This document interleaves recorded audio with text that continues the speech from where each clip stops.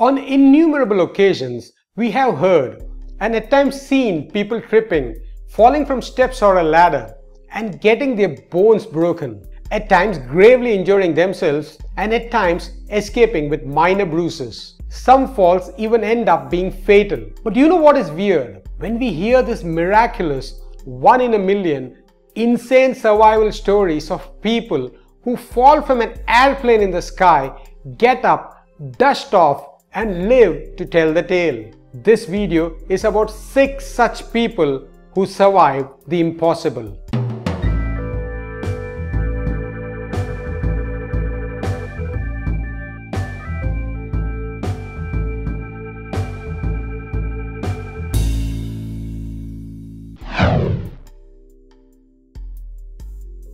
Vesna Vulovic was a 23-year-old flight attendant on Yugoslav Airlines, which was en route from Stockholm to Belgrade on the 26th Jan 1972.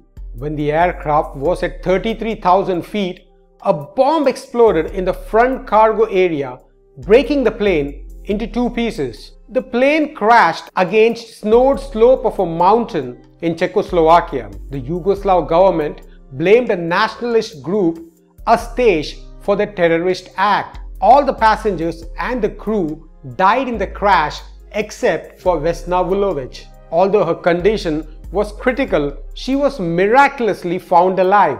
At the time of the blast, she was at the rear part of the plane and one of the catering trolleys pinned her against the wall, preventing her from being sucked out of the plane during the fall. The tail cone of the plane was intact during the fall, and when the tail impacted against the snowed slopes, it did so at such an angle that it made the debris slip on the snow slopes. Vesna spent 27 days in coma, and when she came out of coma, she first asked the doctor for a cigarette. She had no memory of the crash. She recovered fully after 17 months and continued to fly with Yugoslav Airlines for 20 more years. She holds the Guinness World Record for the highest free fall without a parachute, and Paul McCartney awarded her the prize in a ceremony in London.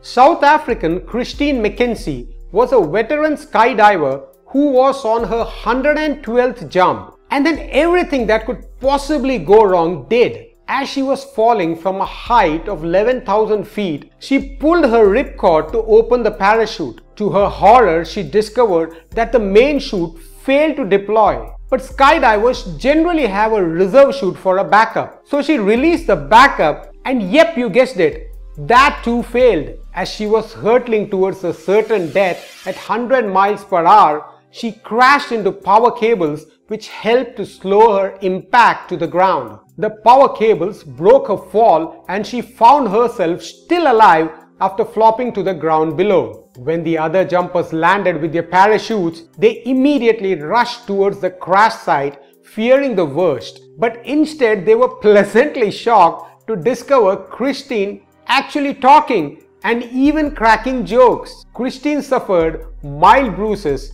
and a cracked pelvis.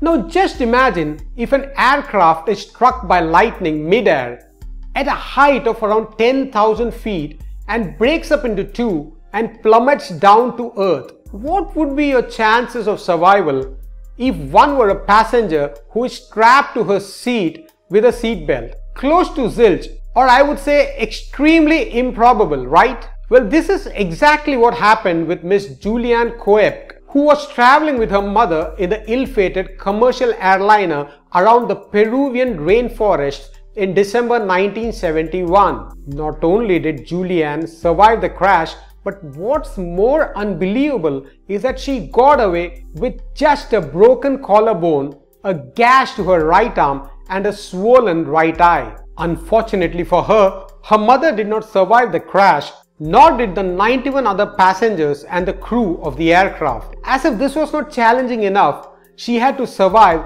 close to 9 days through thick forests with very little food before she reached civilization, wading through knee-high water streams. Julianne moved to Germany after this near-death experience, became a biologist, received a doctorate, and in later years went back to Peru to conduct research. Equally astounding is the survival of Bahia Bakari, a 15-year-old French schoolgirl who was traveling in the Yemenia flight that crashed into the Indian Ocean near the north coast of Comoros in June 2009. Unfortunately, all the other 151 passengers and the crew of the ill-fated aircraft died in the crash except Bahia. Bahia had to overcome another challenge as she barely knew how to swim and did not have a life vest. She somehow managed to hold on to the wreckage of the aircraft for around 13 hours before she was rescued by a private ship. She was totally exhausted after the ordeal and could not cling on to the life preserver thrown to her from the ship's deck. One of the sailors had to jump overboard and hand her a float, and then she was pulled up to the ship safely.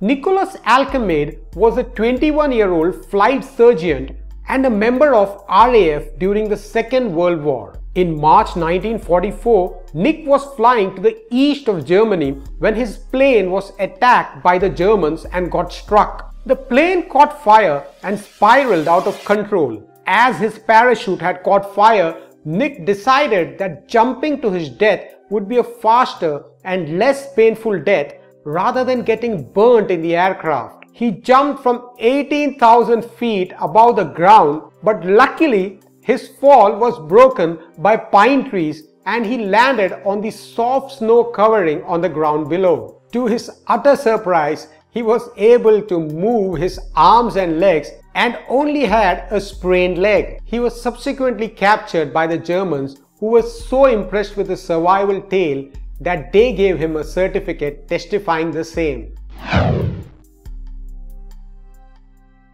In June 1963, Marine Lieutenant Cliff Judkins was in a F-8 Crusader over the Pacific when the automatic shut-off valve failed and the fuel bladder burst. As the fighter jet caught fire, Cliff tried to eject out of it, but the ejection mechanism was malfunctioning. He was left with very little choice than to jump out. In the past, nobody had ever successfully bailed out of a Crusader, as its vertical stabilizer would effectively cut any human body in half. Cliff somehow managed to successfully avoid being decapitated, but his troubles were far from over. His parachute wouldn't open and he was falling from 15,000 feet into the Pacific at 110 miles per hour speed. The parachute finally opened just as he hit the water, and he survived with broken ankles, a fractured pelvis and back, and a partially collapsed lung. 4 years before this incident,